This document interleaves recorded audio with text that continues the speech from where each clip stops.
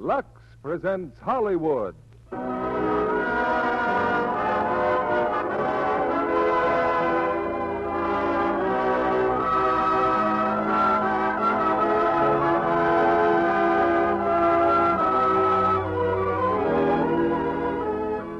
Lux Radio Theater brings you Ronald Colman and Anne Harding in The Keys of the Kingdom.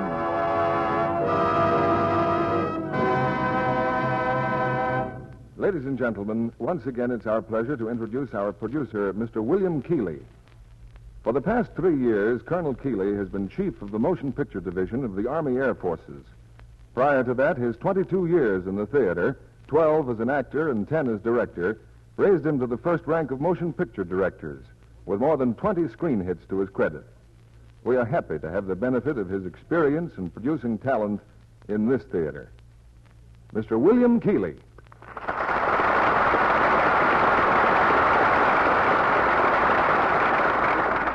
Greetings from Hollywood, ladies and gentlemen. Humility, as the proverb goes, may often be a path to fame. Some years ago, an obscure priest working in the interior of China with an humble people inspired A.J. Cronin's masterpiece, The Keys of the Kingdom. An almost instantaneous bestseller, it was brought to the screen by 20th Century Fox and is our drama on this stage tonight. For the profound and moving role of Father Chisholm, we are fortunate in having an actor who in 23 years of motion picture stardom has created many of the screen's outstanding roles, Ronald Colman, and co-starred with him the talented and lovely Miss Anne Harding. Most of our story takes place in the interior of China, which I visited in 1939, and again during the war. It's a wild and undeveloped territory with very few of the luxuries of life. Strolling along a dimly lighted street in Kunming one evening, I was amazed to see several of those friendly cakes of Lux soap in a store window. The price? A little under $1.50 a cake. Yes, ladies and gentlemen, $1.50 a cake. It is such incidents that make you appreciate the little everyday luxuries we take so much for granted, like a clean white cake of Lux soap. They become mighty precious and important when you have to get along without them. And now, here's the first act of The Keys of the Kingdom, starring Ronald Colman as Francis Chisholm and Anne Harding as Mother Maria Veronica.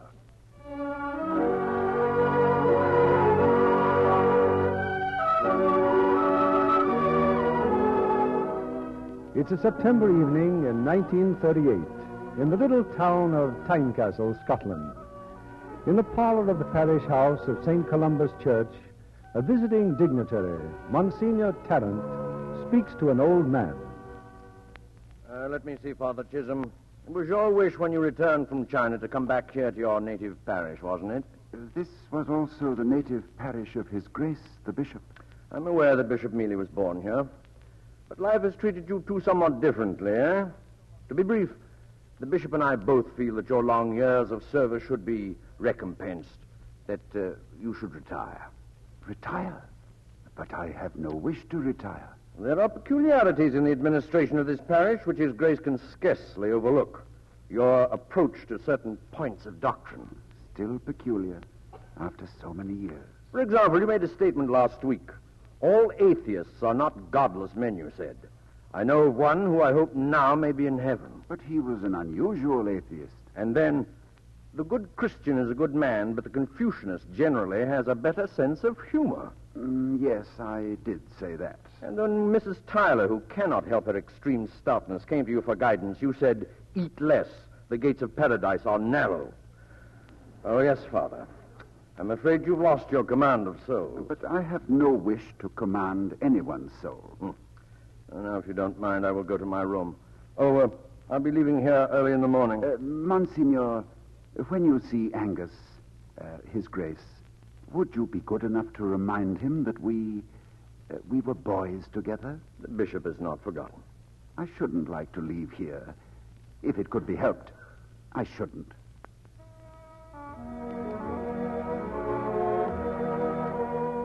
I was annoyed beyond reason that Father Chisholm, after all these years, still should succeed so completely in irritating me. It was impossible to sleep. There was a dusty shelf of books in my room, and a battered, plain-covered binding caught my eye.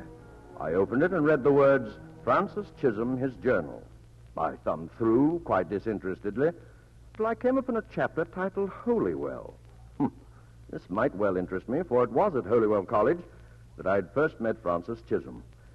It was during his last year that I had occasion again to report him to Father McNabb.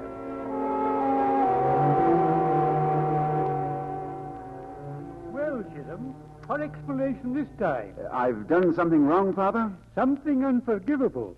I've forgotten what it was exactly, but Francis, I'm afraid you have a genius for being misunderstood. Yes, Father. Tell me, have you done any fishing lately? No, sir, but I'd like to try the glebe pool. There's a big trout in there. There's nothing in the glebe pool. Oh, yes, there's a big one now. I saw him. Father McNabb, you need me in the matter of Francis Chisholm. No, not now. You may go. Thank you. Yes, Father. Oh, I've done nothing but annoy Brother Tarrant ever since I enrolled here. It's me, Father. Must be my manner, my approach to things. I don't know. Francis, isn't it time you made up your mind about the future? I think of it all the time. Why did you ever come to Hollywood? Oh, it was my Aunt Polly, I suppose. She wants you to become a priest. She thinks it's my vocation. By no means do I recommend priesthood for all our students. But you, Francis, yes. I think your Aunt Polly is right. You would make a good priest. You're confused now, aren't you? Oh, it's just that I know there's a vocation for me, Father, but I don't know where to find it. I'm by far the oldest student here, and certainly the worst. And my aunt, well, I can't go on letting her support me. There is also a girl, isn't there, Francis? Yes. Do you want to tell me about her? Oh, there's not much to tell, sir, except last fall, when we said goodbye, she said I'd never come back to her. She was so sure that I would become a priest. I told her there wasn't much chance of that, and that I loved her. But she seemed so frightened and so terribly alone. I haven't heard from her in months. I can't explain it. Then don't try, Francis. Just try to let God Almighty have his way. Well, now, you say you actually saw that trout in the glebe pool. Oh, yes, sir. Yes, I did. There are rods and gear in the closet there. Fetch 'em out, Francis. Fetch 'em out.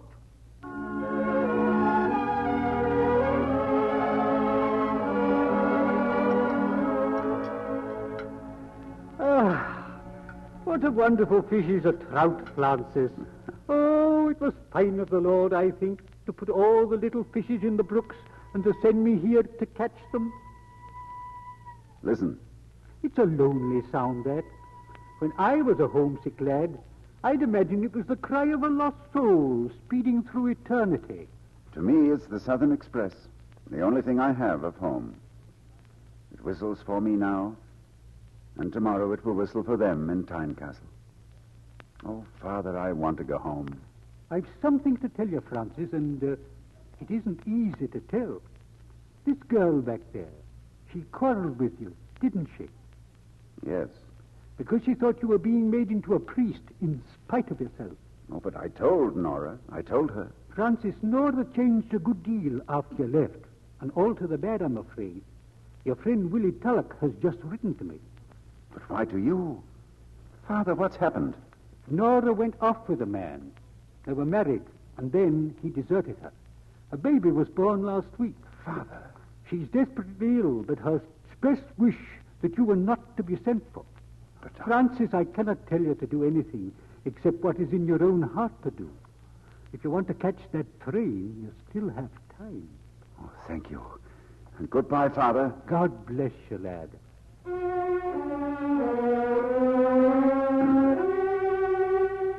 I turned the page in Francis Chisholm's journal.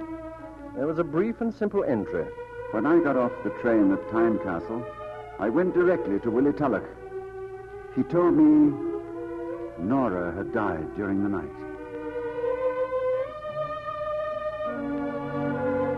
And then came a new heading. The church, it said. And below, it would be pleasurable to record that I became an immediate success as a priest, but after 5 years I remained a dismal failure. One day a summons came from the new bishop and my guardian angel of old, Hamish McNabb.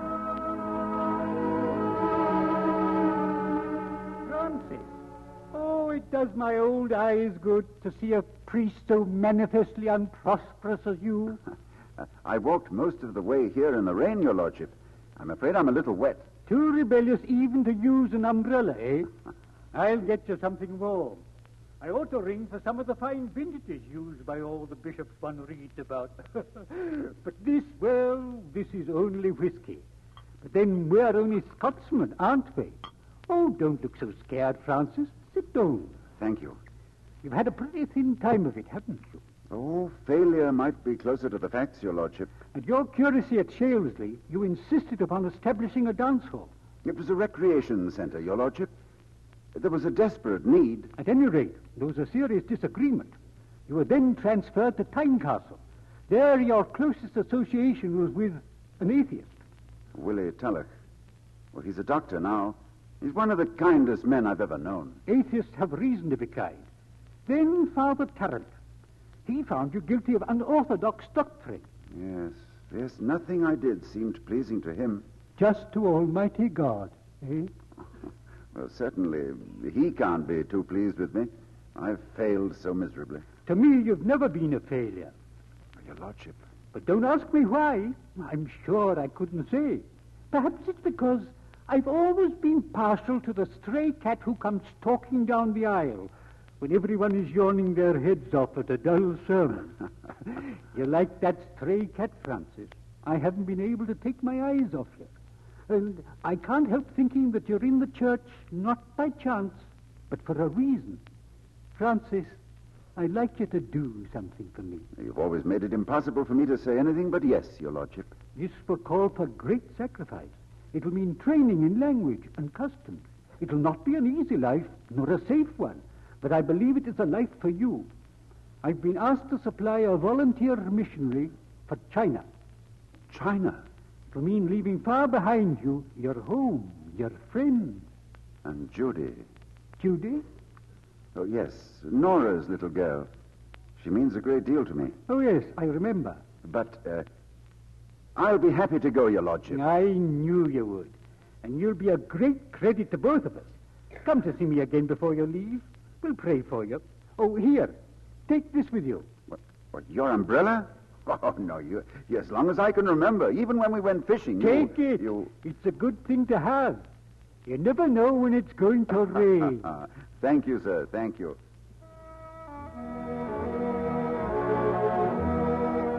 In his journal, Francis Chisholm described his mission as near the river city of Pai Town, far inland. He arrived by boat. 2 Chinese were waiting for him, a man and a woman. I'm Hosanna Wang, Father, your beloved catechist, and this is my Christian wife, Philomena. How do you do? We have barrels and a sedan chair if Father is ready. Well, how nice. But it's such a lovely day, I'd rather walk to the mission. I will tell the bearers to bring the baggage. Thank you, Hosanna. Well, shall we go? We stop here, Father. Oh, but I'm not tired, really. But there is the mission, see? There? What, that pile of ruins? The roof is gone, but the 2 walls remain standing. Well, what happened? Tell me. The good Father who preceded you placed it too near the river, and the devil sent a wicked flood. But the congregation, have they done nothing to rebuild it? Father must realize that for 1 year now, we get no money. You mean you were given money? Why? To buy rice, Father. How else could we get new converts for the church? As soon as our Father restores our rightful wages, he will find us as useful as ever. And for the same price, we also serve the Mass. Well, I want you to know now that I can't pay you any money. 他都没有钱了，没有钱怎么能够叫我们信 And 教？ I should also warn you that I understand almost everything you say. And I know what rice Christians are. I've no interest in them whatever. Perhaps Father needs to understand more than the language. There is much animosity here against foreigners. Yes, well, thank you for the warning, but I've come a long distance to reach here, and here I'll stay, with your help or without it. It's unfortunate, Father. Most unfortunate. his meager funds, he rented a small room in the city and hung out a sign. The natives were not long in coming to his chapel. Only a few at first, but with mud and rotten vegetables. Then in greater number, with rocks and clubs.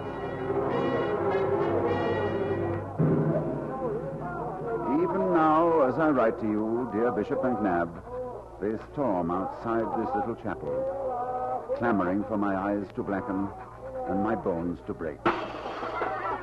I have no personal fear of them, but my spirit droops with my inability to find a way to carry God's grace to these unhappy creatures. If I do not find the way, it will be only because I have failed again. But I can promise your lordship that I will search for it until the end of my days. I have lived thus far in failure. If I am to die in it, I want it to be here, where only God and I will know.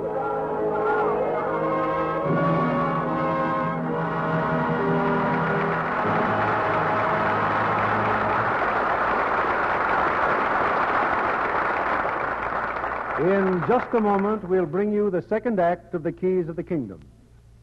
We have a rather unusual guest tonight, a former carpenter's helper and ship's joiner, who weighs about 115 pounds, has a lovely shoulder-length bob, and what's more, is beautiful. Well, I wish you could see Miss Joyce Elaine Mackenzie, young international picture starlet, from shipyard to screen career in a few short years. Correct, Joyce? Yes, Mr. Keeley. And now suppose you tell us how you did it. Well, I came to San Francisco to do war work and got a job in the shipyards there. Then I came to the Pasadena Playhouse to study drama. And one of my apprentice tasks was to sell tickets at the box office. And that's how I was seen by a Hollywood talent scout. And he offered you a screen test? Yes, but as it turned out, I never made one. I got a contract after my first interview with International's general manager. The contract included 3 months of dramatic training and a part in the new picture, Tomorrow is Forever. It just shows what talent, work, and beauty can do. And when it comes to beauty, I'm going to consult our complexion connoisseur here, John Kennedy. We all know how important a lovely, smooth complexion is to camera close-ups. Miss Mackenzie, with a complexion like yours, I can understand why the studio took you without even a screen test. I don't know about that, but I do know what Daily Lux Soap Care can do for the skin. It's a wonderful beauty aid, Mr. Kennedy. In Tomorrow's Forever, Claudette Colbert is a star, and I know that she always depends on Lux facials, too. Thanks for that Hollywood beauty tip, Miss Joyce Mackenzie. It's true that 9 out of 10 screen stars and hundreds of lovely young starlets find daily care with gentle Lux toilet soap really works. You see, Lux is a real beauty product, made only of the finest ingredients. You'll find this satin smooth toilet soap is right for delicate skin. Try it for your own precious complexion tomorrow. Here's our producer, Mr. William Keeley. Act 2 of The Keys of the Kingdom, starring Ronald Coleman as Father Chisholm and Anne Harding as Mother Maria Veronica.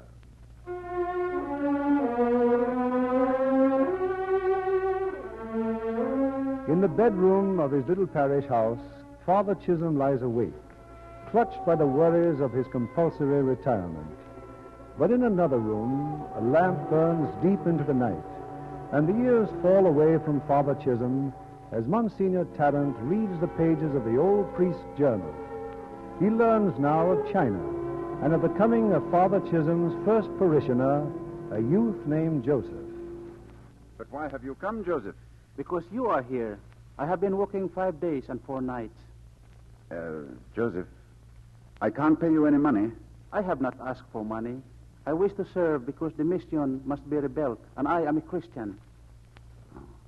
Can you forgive me? Here, I have brought several dozen of eggs, which I have gathered along the way. Eggs? Growing like wildflowers? They were alone with no one to care for them. I could not forsake them. Joseph, you have a fine missionary instinct, but I must teach you not to apply it to other people's property. I have brought some tea also. Would Father welcome a cup? A cup of tea. And I have so little I can share with you. Father can share with me his privilege to work for God.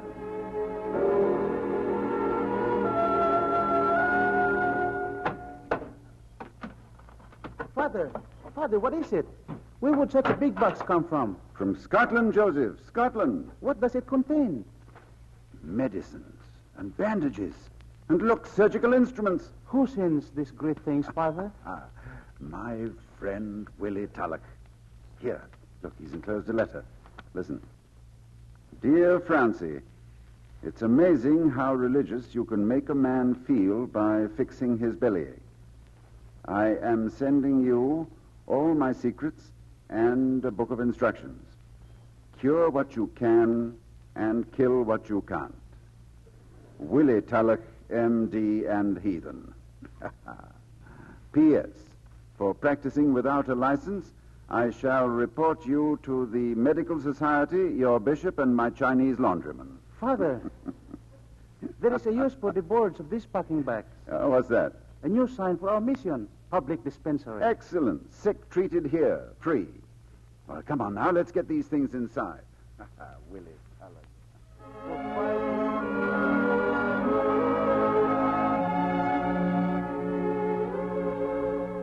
For 5 weeks, Father, you have been studying the book of medicine, and still no converts. Not even a patient. Perhaps you could pretend to cure me of a broken leg. I could go down to the city and advertise it. Now, Joseph. But if I really broke my leg, listen. What? Someone approaches. You drag him in, Father, and I'll sit upon him. Now, Joseph, quiet. Come in, please. Thank you. I'm here at the bidding of my cousin. Mr. Pao. My cousin is the Mandarin, Mr. Chia. His only son, Chia Yu, lies sick unto death. Oh, I'm sorry. In playing, the boy scratched his arm. As a consequence, the lower humors have gained in ascendancy, distending the arm and making it blue. Has he been treated? 3 physicians and a Tao priest are in constant attendance. Well, I'm not a physician. I treat only the most simple disturbances. My cousin asks only that you do whatever good you can. Oh, yes, I'll come. I have chair bearers awaiting outside. Father, Mr. Chia is a Mandarin. If the boy should die... Joseph, you don't think you can frighten me, do you? No, Father. Well, then I you're, do not. You're mistaken. But I must go, so start praying to St. Andrew and don't stop praying till I get back.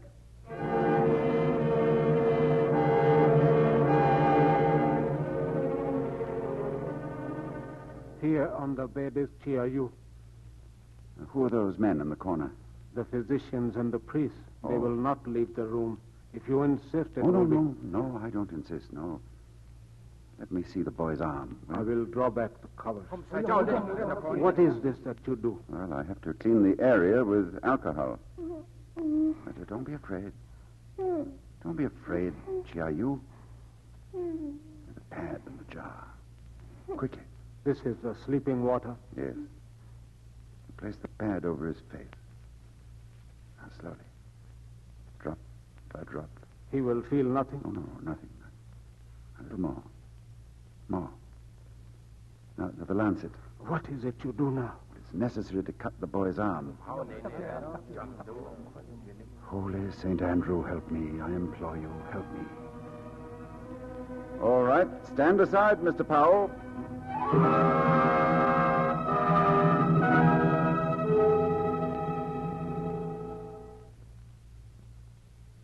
Open the windows. I'm finished. The boy will live? I don't know. It was most unexpected that you would cut with a knife into the flesh of the boy. That arm was filled with corruption. Let us hope that corruption can be removed by cutting. Let us hope that everything will be well. I told you at the mission I'm not a... I'll be back in the morning. Well,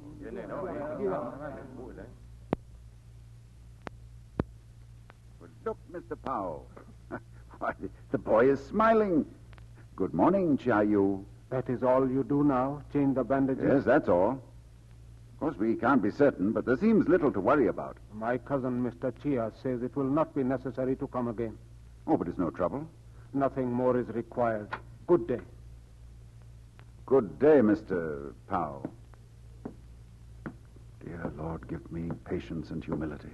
It was thy merciful goodness that saved the boy.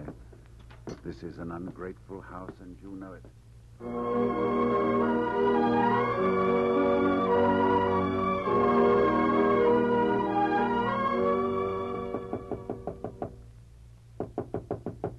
Come in. You are the Christian priest? Yes? I am Mr. Chia. My son, whose life you saved, is well. Oh, I'm happy to hear that. So I have come here to be made a Christian. Father, this is a miracle. You believe in Christianity? I will accustom myself to it. No, Christianity is not a habit, Mr. Chia. But you have done the greatest good for me. I must now do the greatest good for you. As I accept your Christian belief, so will follow all of Paitan. I'm sorry, but you wouldn't be doing any good for me. You do not believe, nor do you desire to believe. You reject me? You owe me nothing, Mr. Chia. I regret I am not acceptable. Father, you are turning down a mandarin. I see no difference between buying a man's soul and taking it in exchange for services rendered. Would you step outside here just a moment, please? Have you ever looked upon yonder hill? Oh, many times. It's the most beautiful part of the countryside. The property is large, and it is mine. I beg you to honor me by accepting it for your church. Mr. Chia. I beg further that you accept the use of my working men and the materials for any building that you may wish to erect. Are you serious? If I were not, I would be unworthy to look upon my son as his father. The legal papers will be delivered tomorrow. My soul doth magnify the Lord, for he that is mighty hath done great things to me, and mighty is his name.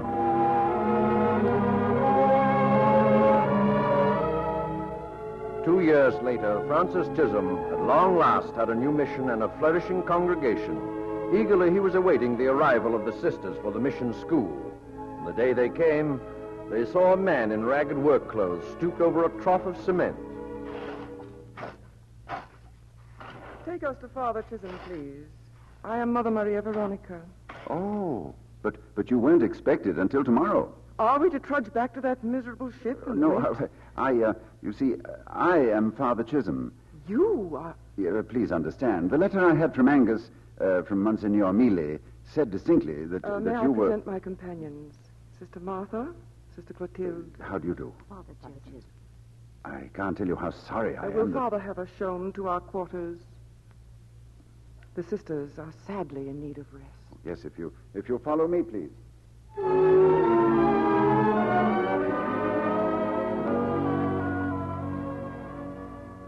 Good evening, Reverend Mother.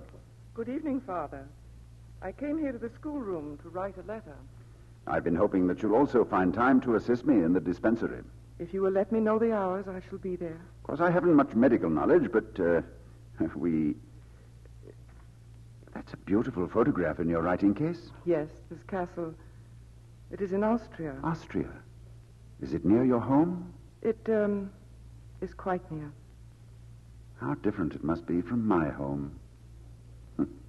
Oh, I don't mean just geographically, but the idea of a ruling class, of a rigid discrimination between an aristocracy Father Chisholm, and the...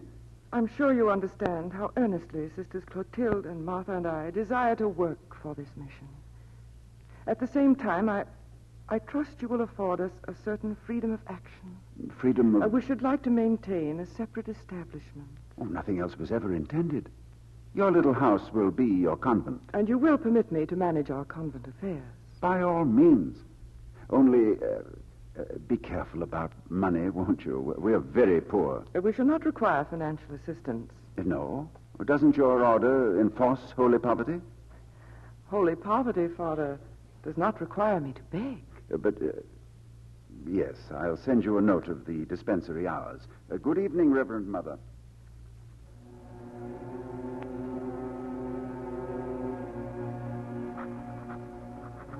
I have told you, dear brother, of my first meetings with our peasant priest, dripping with good fellowship and careful of his manner. He's just been in to see me again. He saw the photograph of the castle, but I didn't tell him it's our home. Of course, I know that every word I write is a sin against God, but I cannot help myself.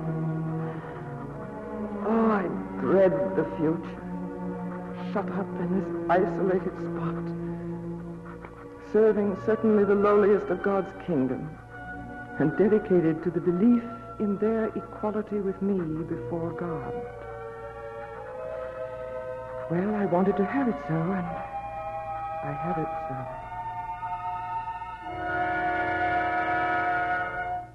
Are you in the garden, Reverend Mother?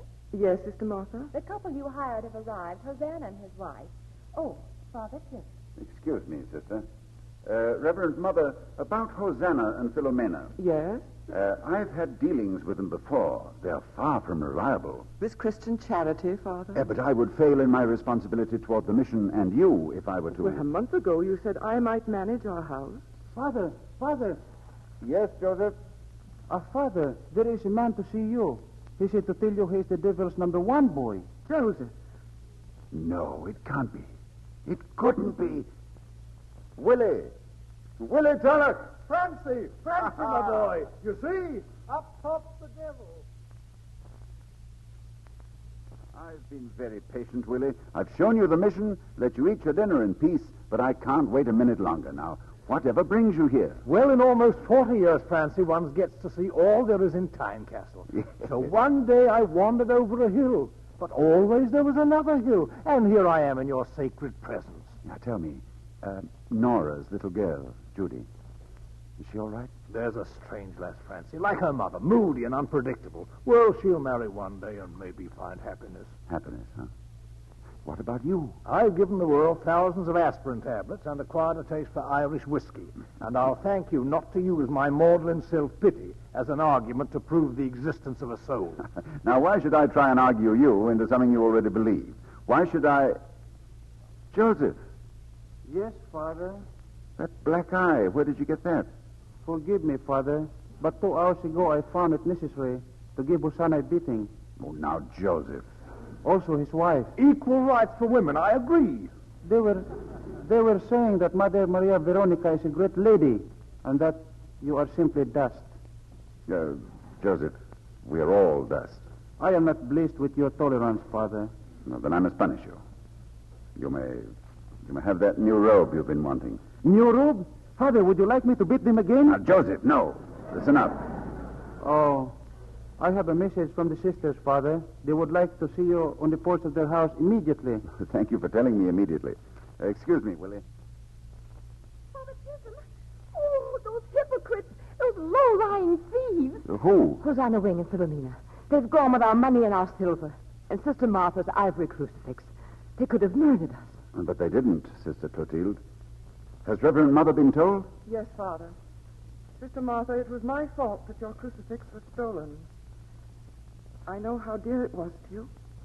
Please accept this one in its place. It is not ivory, but it has always been one of the most precious possessions of my family and myself. Good night. Good night, Father. Good night. Good night. Good night, Father. Good evening. Why, Mr. Cheer. I have come in haste to say farewell. I am taking my family to the mountains. Come with us, Father. Well, thank you, but I can't leave the mission. Even if there is great danger? Danger? There are troops in Paitan, the soldiers of the new Chinese Republic. Yes, I know. What you may not know is the imperial troops under General Wei moved into these hills today. And what will happen? General Wei will bombard the city. Oh. I am surprised it has not already started. Unfortunately, your mission is directly in the middle. But our neutrality will be respected. It is a pleasant assumption. Goodbye, my friend. It has started. Care for yourself well.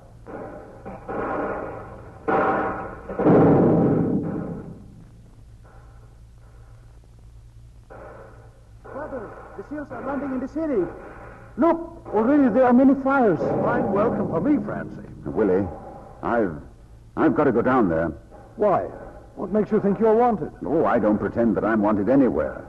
But God's mercy is everywhere, and you can't quarantine it within the mission. Wait a minute. I've come 6,000 miles to see you, and you're not going to get away from me now. I'm going too. Oh, thank you. Good old Willie.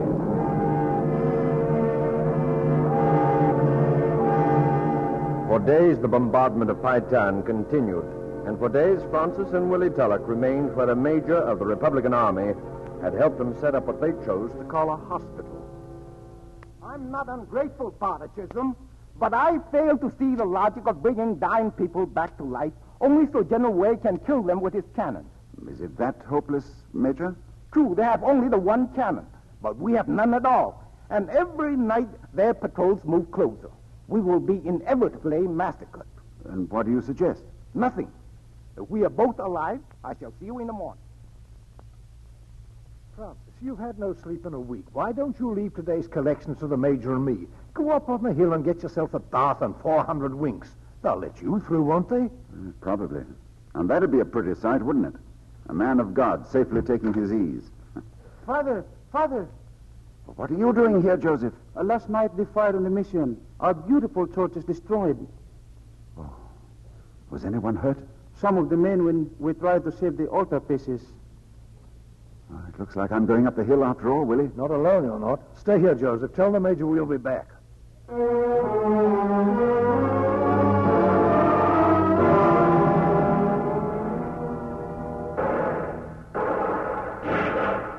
They've seen us, Francie. They're trying to pin us down. We'll be safe enough once we get beyond this bridge. Keep your head down. Willie, look. There in the gully. Aren't those wounded men? I've been hoping you wouldn't notice. Well, we can't leave them, Willie. Stay here. I'll do a bit of reconnoitering. Yes, you're not going after them alone. I just want to see if Willie! Leave me alone, Francie. Leave me alone.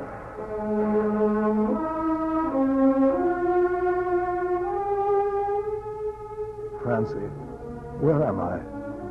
At the mission, Willie. We got you through. You've been praying. I have. Yeah, you're wasting your time. The Almighty's too. I'm deep in the valley, Francie. But I still can't believe in God. Are you mad at me? Oh, Willie, your salvation will be your doing, not mine. Francie, I've never loved you as much as I do now. You haven't tried to bully me into heaven. I've such an awful headache. Give me your hand, Francie. Willie. Your hand.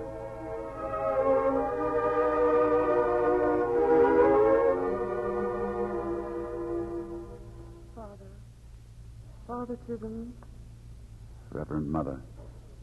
Forgive me, but I've been watching you, sitting here in the ruins of your church. Dr. Tulloch? He's dead. May he now have peace. Father, you should know that I am responsible for the shelling of the church. Yesterday, wounded soldiers from the city made their way here. I let them in. I would have done the same. It must be a great blow to you. Your beautiful church so wantonly destroyed. No one can destroy my church. I shall build it again. As long as I live, I shall build my church.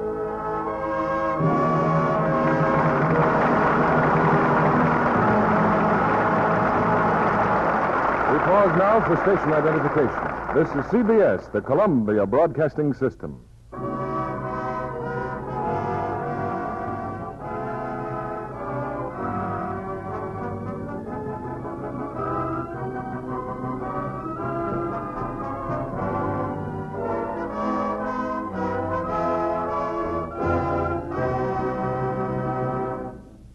Before we bring you the third act of The Keys of the Kingdom, here's Libby Collins, our Hollywood reporter. With a mathematical question for you, Mr. Keeley.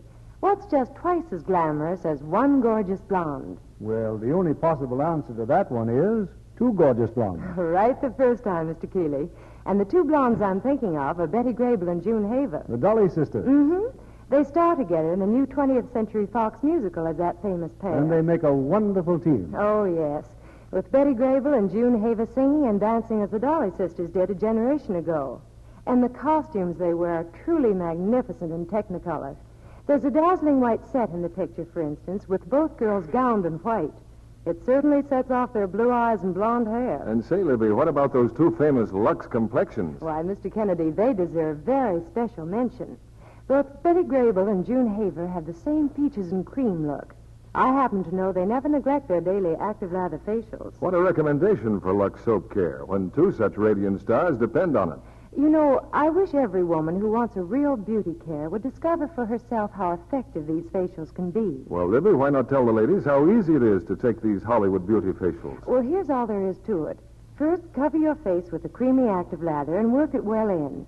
Rinse with warm water and splash on cold, and then pat to dry with a soft towel. These daily Lux Soap beauty facials do make skin softer, smoother. Recent tests showed actually 3 out of 4 complexions improved in a short time.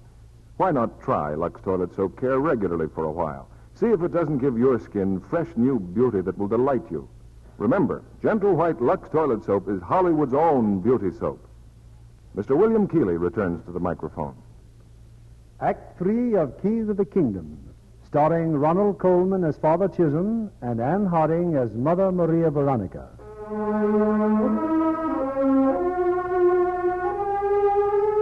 2 days after the destruction of the mission, Father Chisholm made a sudden journey back to the beleaguered city of Paitan, the headquarters of Major Wu. Forgive me, Father, but you are a fool. Why do you return to this death trap? To learn something. Major, if General Wei were deprived of his cannon, what would our chances be? We would live instead of die. Well, there's a way to destroy the gun. What? I had a visitor this morning, one of General Wei's captains. I've been ordered to bring him money and all our canned food. If you do not? Everyone at the mission will be shot.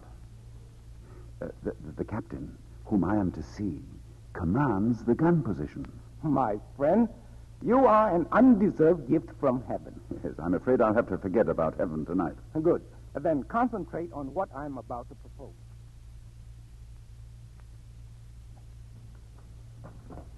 Their sentries will be stopping us soon, Major.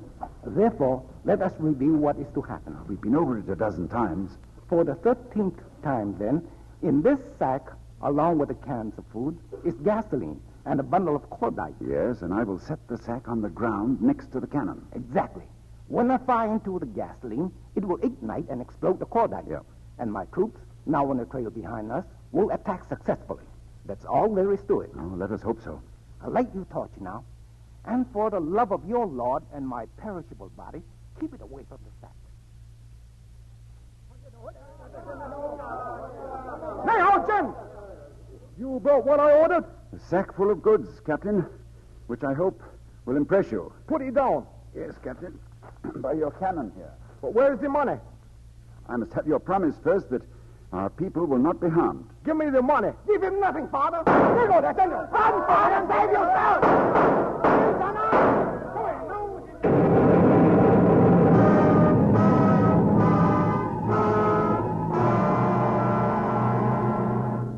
Father, do you hear me? Can you talk, Father? Am I at the mission? Yes, Father. Your leg, it was badly hurt. Yes, but the cannon. The cannon no longer exists. Ah. Nor does the enemy. Never have I seen such a lovely killing. One more like that, and you will force me to endure Christianity. Dear Lord, forgive me for what I have done this night. Forgive me.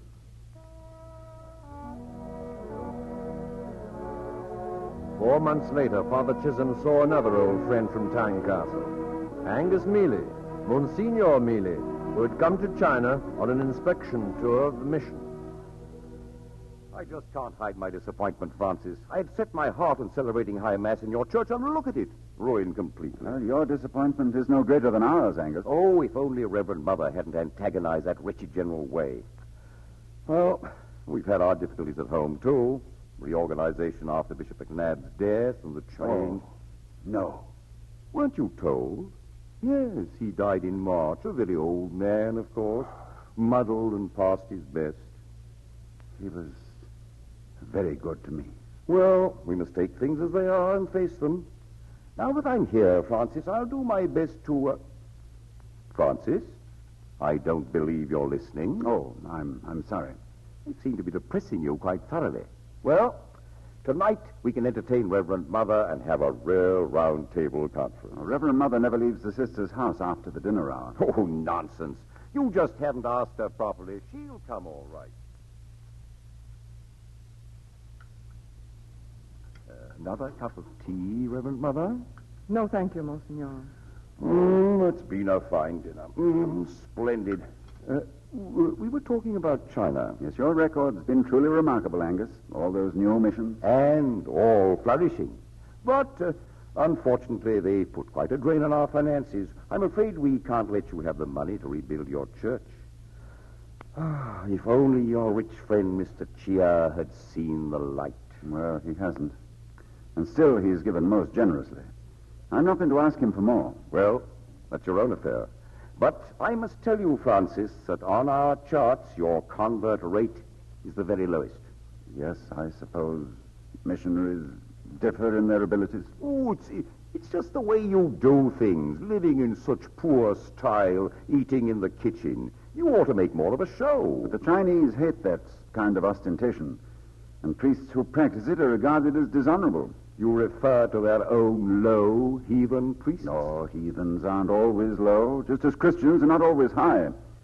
Many of their priests are good and noble men. Well, have it your own way. Oh, Reverend Mother, you're going? I'm afraid I must. May I escort you to your house? There may be problems you'd like to discuss away from Father Chisholm. Father Chisholm is aware of all my problems. Well, in that case, we shall discuss your distinguished brother, the Baron. Excuse us, Father. Good night, Reverend Mother. Good night, Father. I'll be right back, Francis. I have been listening, Father. Please, may I say something sinful? Of course not, Joseph. Oh, you will hear it in confession anyway. Father, I shall be extremely delighted when Monsignor says goodbye tomorrow.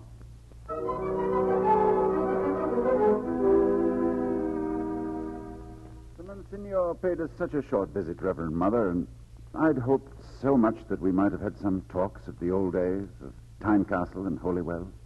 Father, there's something I must tell you. Last night I intended to ask Monsignor Neely to send me away. Send you? Let me say it, Father. From our first meeting, I behaved shamefully and sinfully towards you. Oh, no. I want you to know that I am most bitterly sorry. Believe me, no apology was ever more abject than mine. Nor has anyone been less worthy of forgiveness. Oh, you need Please. I was born into arrogance, Father, and taught contempt for those who were not. How could I hope to live by the word of God, which is for all men? But you have. From the and beginning, I knew that yours was the true humility, that mine was a duty. I resented your deep and honest compassion. But as I heard the Monsignor humble and slight you, as I felt the magnificence of your faith and the courage of your heart, oh, forgive me, Father, forgive me and pity me. There's nothing for which I have to forgive you. We're all children to God, and with his help we'll work and mature. And I'm so glad you no longer dislike me.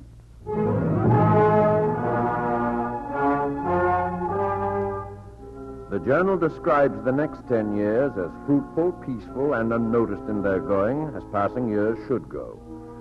Father Chisholm had rebuilt his church. 200 faithful souls were in his congregation, and in their prayer books, not a single grain of rice. Then one day, the Reverend Mother had news for him.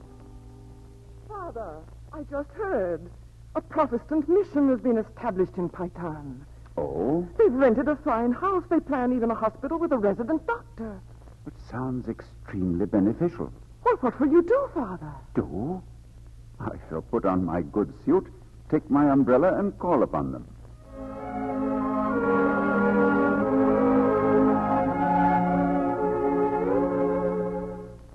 Good afternoon. I am Father Chisholm. Oh, won't you come in? Thank you.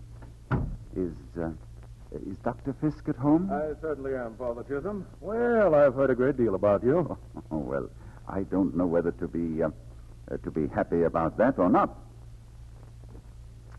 Well, you have a wonderful establishment here. We hope to make it one at any rate. Tell me something, Father.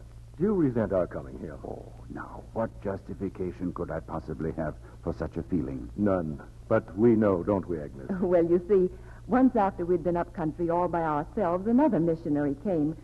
I'm afraid we did feel a Frankly, little... at the time, we didn't like his coming at all. You know, sometimes I wonder how the Christian faith must appear to the Chinese mind.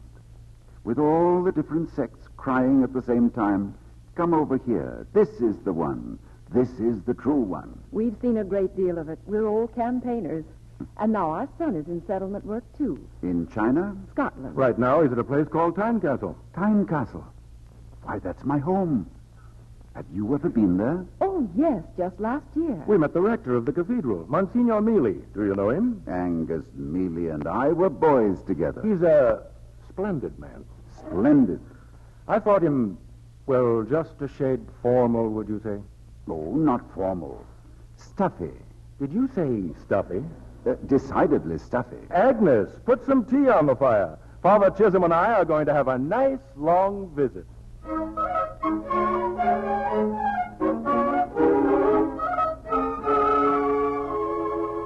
I am nearing the end of the journal now, and Father Chisholm writes, how fast the years have tumbled into my lap. Too fast almost for me to tell one from another. 30 years, 40. I am reminded of this everywhere I look, and I spend my days memorizing every face, every stone, every tree of my beloved mission, for it is time for me to go home. Almost every day, Dr. Fisk calls on me. Even when he isn't here, his presence still is felt.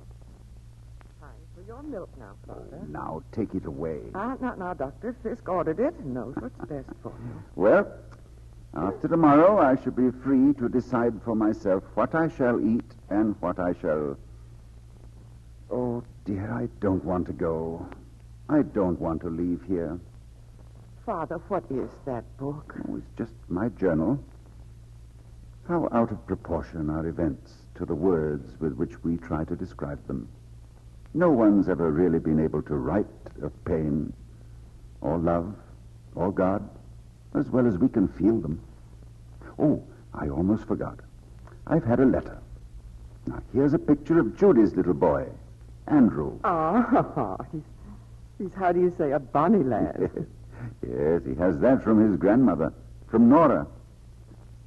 What a strange continuity of unhappiness, Reverend Mother. First Nora, then Judy, who lived and died as wretchedly as she was born. And now Andrew, deserted by his father, as was Judy, wanted by no one but me. Well, but who's been taking care of him? Oh, my aunt left a little money. I've sent what I could. Oh, yes. And there was news in the letter to Reverend Mother. Angus Mealy is now Bishop of Tynecastle. Bishop? How much he has made of his life, and how little I've made of mine. Well, I mean no disrespect, but it's my personal opinion that you are closer to God than he. Oh, now, please. Now then, if you'll excuse me, there's one more item I must enter in the journal. Well, I won't annoy you. Brought my knitting, see? Tomorrow, I leave. But I prefer to say goodbye now to Reverend Mother Maria Veronica. How shall I say goodbye to a friend with whom I've worked for so many years, through revolution, famine, and poverty, and come to know so well. In weeks past, when I insisted that I didn't want to leave, she made me foolishly happy by encouraging my rebellion. And yet both of us knew my leaving was inevitable, and we would, to quote the wisest man I have ever known, let Almighty God have his way. And may that Almighty God watch over her and keep her always. Oh, my dear friend. My dear friend.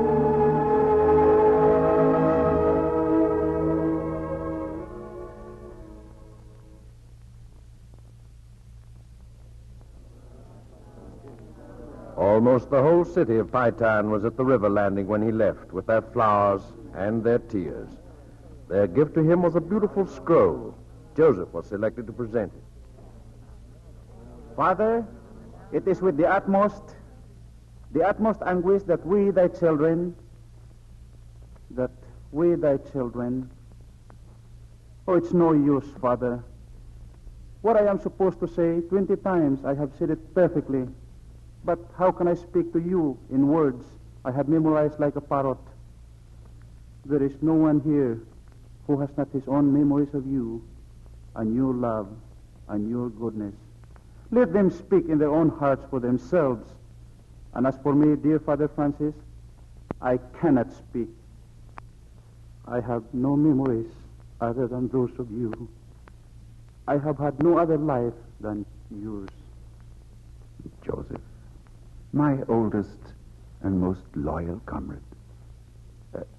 My good friends, will you let me bless you all? Lord, let thy most benevolent blessings fall upon these thy children, and through thy grace bring to them peace and contentment to the end of their days.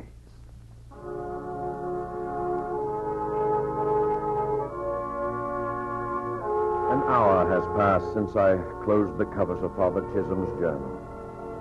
Out of the window I see the cab I ordered has arrived. And downstairs I can hear the old man shuffling about and the shouts of the little boy Andrew. Good morning. Good morning. I hope you slept well, Monsignor. As a matter of fact, I didn't sleep at all. I read your journal. Oh. I hope you don't mind. I should imagine that the memories of a life as ineffectual as mine would guarantee sleep. Ineffectual? Huh. It's an honor to have known you, Father. Now, there's much I would like to say. But your cab is waiting. Goodbye, Monsignor. You won't forget to mention to Angus, I mean His Grace. There is nothing I will say that will in any way alter your position here. Monsignor. This will be your home and your parish, as long as you desire. Thank you. Thank you. Goodbye, Father. Goodbye. Andrew. Andrew. Yes, Father? Well, don't stand there, lad, with half the morning gone. Come now, we get the fishing rods. Andrew, wasn't it just fine of the Lord to make all the rivers and fill them all with little fishes, and then send you and me here to catch them? Hey, boy, hey.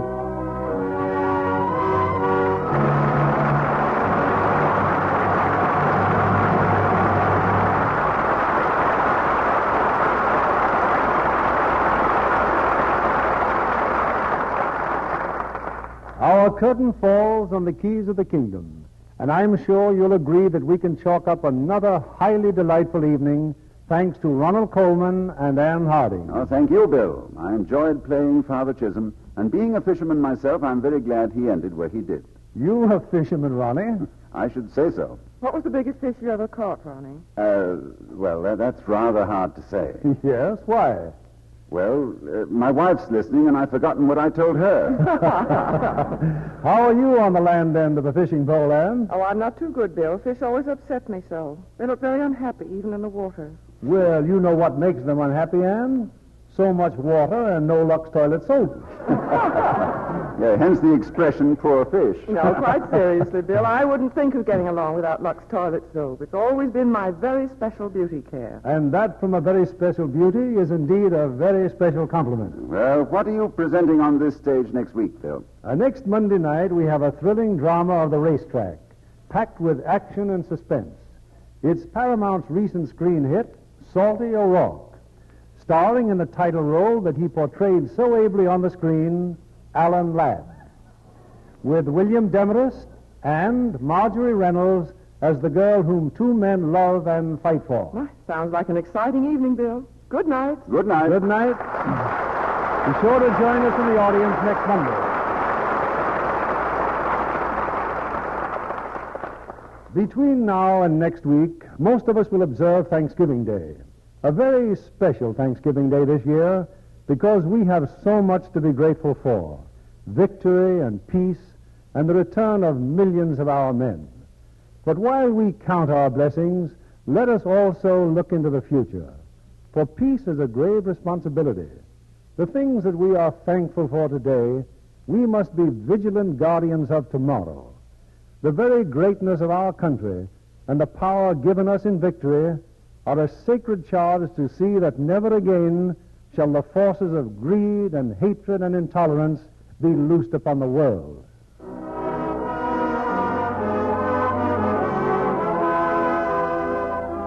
Our sponsors, the makers of Lux Toilet Soap, Join me in inviting you to be with us again next Monday evening when the Lux Radio Theater presents Alan Ladd, William Demarest, and Marjorie Reynolds in Salty O'Rourke. This is William Keeley saying good night to you from Hollywood.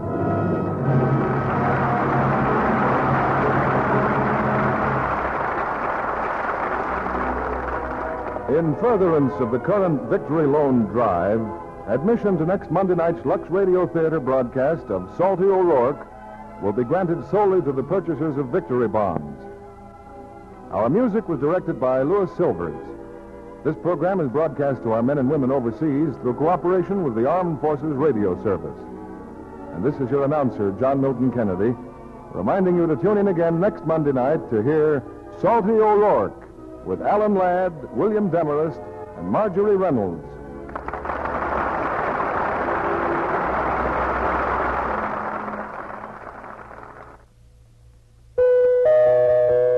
The Spry Treat of the Week. Spry mince pie, luscious fruity mince meat in a golden nut sweet Spry crust. Clip the tested Spry recipe from November women's magazines. And remember, only Spry shortening gives you that tender, flaky Spry pastry. Get Spry, S-P-R-Y. Be sure to listen in next Monday night to the Lux Radio Theater presentation of Salty O'Rourke with Alan Ladd, William Demarest, and Marjorie Reynolds. This is CBS, the Columbia Broadcasting System.